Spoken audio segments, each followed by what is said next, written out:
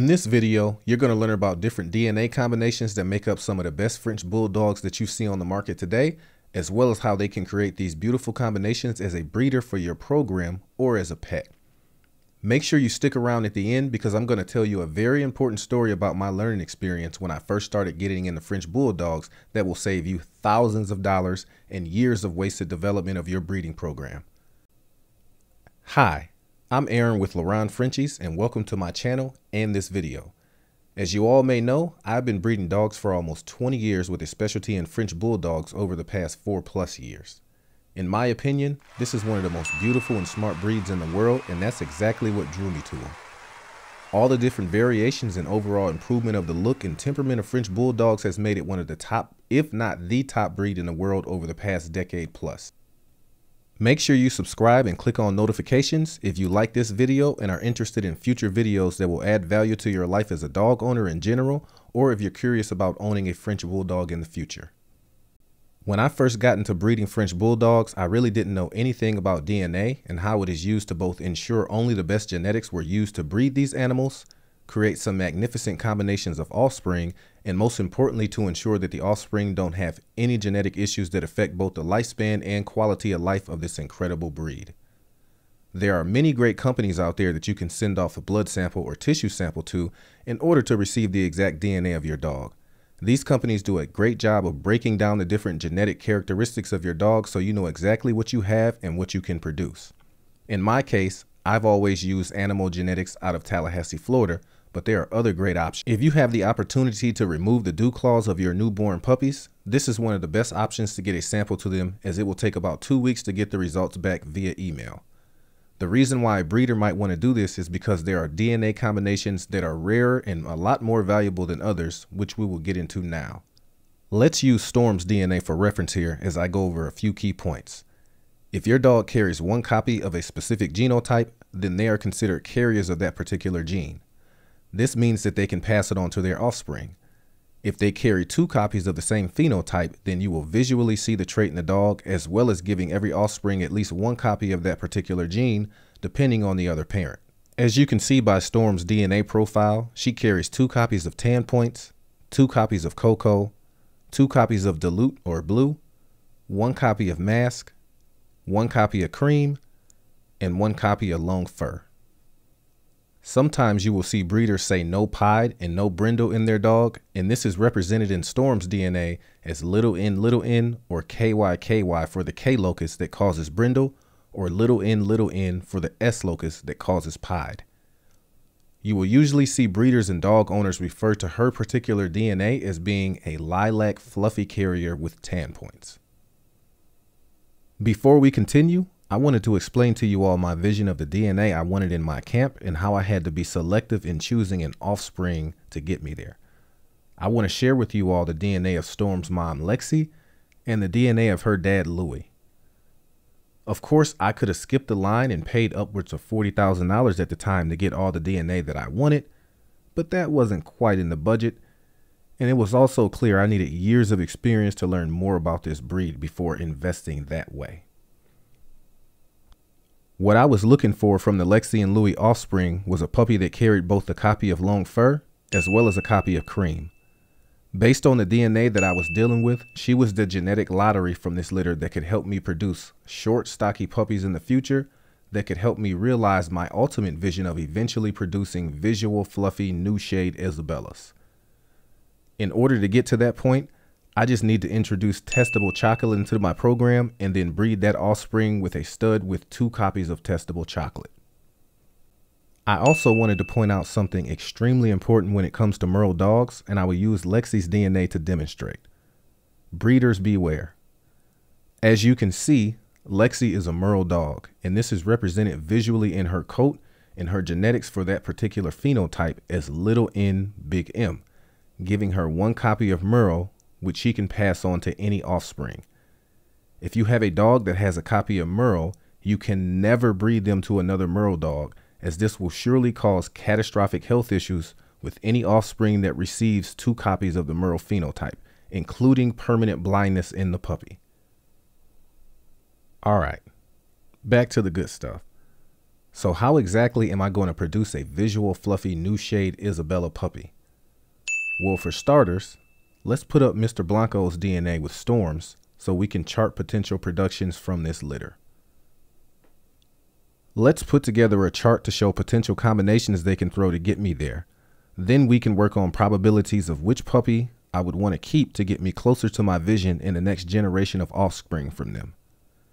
We will also reference another chart to demonstrate all the genetics necessary to produce such a puppy. As you can see on the chart, it takes quite a bit of a combination of the right genetics to produce the desired puppy. I did a selective breeding with Mr. Blanco because not only is he a great looking dog, but he has the genetics I wanted to help me realize my vision in the future without having to buy my way into the DNA. We can get into the math of it all later, but the combination of him being a visual fluffy with 2 copies of cream, the all-important copy of testable chocolate, 2 copies of tan points, and 2 copies of dilute gene can create an offspring that can hit the genetic lottery for my camp. The Color My Frenchie app is a great resource you can use to plug in your sire and dame's DNA and give you potential odds of creating such offspring.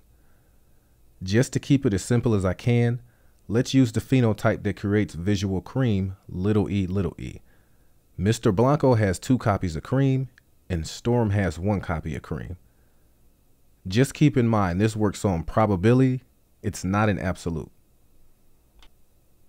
Using a Punnett square, you can just take the 2 copies of cream from Mr. Blanco and the 1 copy from Storm.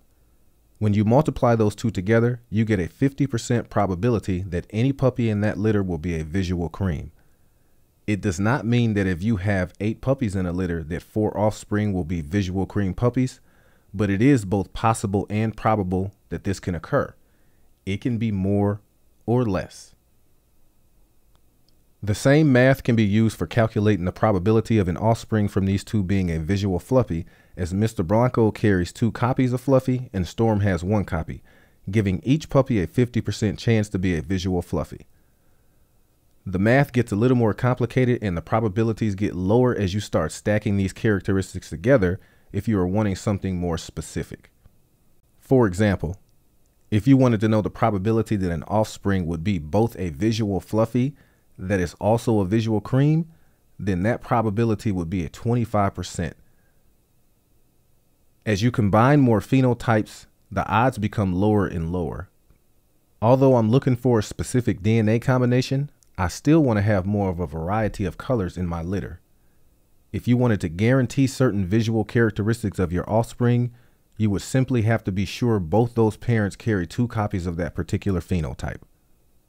Sure, there are great looking dogs that have outstanding structure and conformation, and this should be heavily considered when breeding to other dogs, but you can't breed DNA into a dog if it's not present in either of the parents.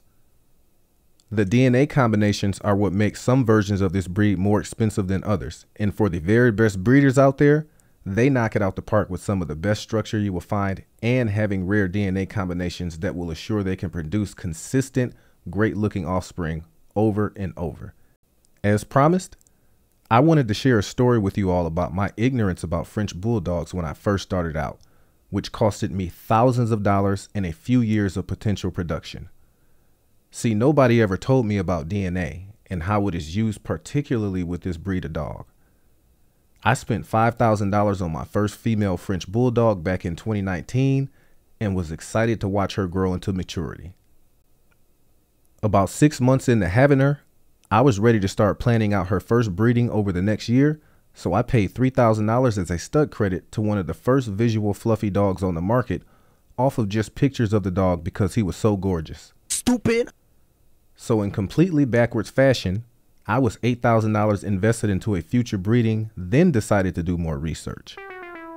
As I kept learning more and more about the breed, I stumbled across some breeders that were stressing the importance of having a DNA profile on your dog. I decided to send a sample on my female to Animal Genetics and was floored when the results came back and showed that she tested positive for not 1, but 2 genetic defects in her DNA. Although this doesn't guarantee that any offspring would carry these genetic defects, that probability of creating one was too much for me to bear. I ended up selling her for 1/3 of what I paid for her to a good family that just wanted a pet. As I became more curious about DNA, I decided to then ask what I should have already asked to the breeder that I purchased a $3,000 stud credit on before I ever gave any money, only to find out that his dog also carried 2 copies of a genetic defect, and I was completely floored. At this point, I actually wanted to give up and quit. I took a huge L on losing out on money spent, as well as having to go out with new information and restart the entire process. You can't or shouldn't even produce puppies with a dame until she's at least 15 to 24 months, so it set my entire program and vision back 2 full years. Another L. This is why testing DNA in French Bulldogs is so important, and before you even get to the different genetics, make sure the dog is at least 4-panel health cleared and the owner can prove it by sending a copy of their DNA report. This also falls into how to properly vet your breeder, which is a video I will have for you at a later time, but I don't want anyone suffering the way I have and taking that kind of financial and time loss. Take it from me, it's worth the time and investment to do the DNA first. If you like this video, please subscribe and comment, and I look forward to more videos in the future about my French Bulldogs, and more specifically, documenting Storm's progression through her pregnancy before she delivers what should be an absolutely beautiful litter of puppies in May. Thanks for watching.